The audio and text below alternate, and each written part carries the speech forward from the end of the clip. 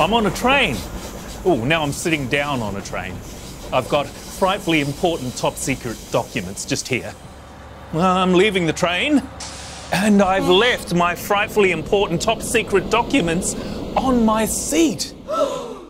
Would I still leave those documents if my name was printed at the bottom of each page? And even if I did leave them, would it help my workplace if they could trace the error back to me?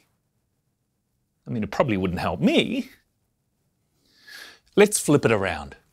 I'm in the office and I've just collected documents I've printed out. At the bottom of each page is a message, a reminder to treat any workplace document with care. Watermarking. It's a clever wee feature in PaperCut that allows you to print a digital signature or custom text on every page you print.